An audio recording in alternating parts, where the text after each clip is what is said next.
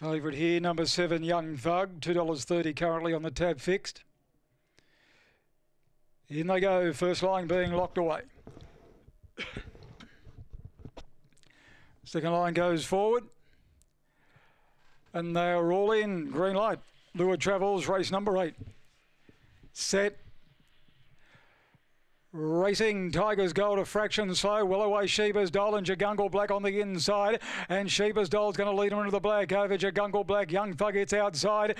2 lengths away then was Twin Brooks, a similar margin. Lochinvar Chic and Tiger's Gold, the tail ender. They're packing on the top quarter. Jagungle Black went to the lead. Young Thug followed it through now and joined it. 2 lengths away then was Lochinvar Chic running into it 3 and 4 deep. Back on the inside, Sheba's Doll, Twin Brooks and last Tiger's Gold as they turn. Anything can win here. Out wide Lochinvar Chic, Young Thug the inside, Jagungle Black, Young Thug and Lochinvar Chic. Young Thug's too good. Young Thug beat Lochinvar Chic, Tiger's Gold and Jagungle Black. They were followed then by Sheba's Doll. Twin Brooks was last and they've run 33 and 94.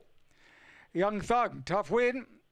Under pressure at the top of the straight, but he kept responding and he's only had the 4 starts now for the 3 wins.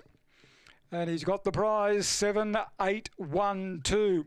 Young Thug by High Earner at a clay model. Raced by Haley Moffat, trained by Jody Lord. Number 8 second, Lochinvar Chic, Robert Smith, and 1 Tiger's Gold from last on the corner to get third, Brad Dargan. Number 2 fourth, Jagungle Black, 7-8-1-2, 16.68, 26.98 with the splits. 6.96 is the run home, 33.94 is the overall time. So Young Thug was always on speed, reached a narrow lead on the corner. He was under pressure, but he's responded and got the money. Tiger's Gold, good run. Only his 3rd race start also come from last, and he looks like he might make him to a nice stayer. So 7-8-1-2, race number 8.